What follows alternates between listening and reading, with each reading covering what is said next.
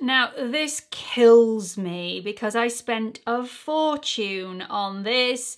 This is from Chantecaille and it is the anti-aging face tint. To my surprise, there is only one shade of this. When it came and I opened it up, I thought, have they sent me the wrong one? Have I ordered the wrong one? What is going on here? Let me show you the colour of this. So this is a bronzing tint. This is supposed to be suitable for all skin tones.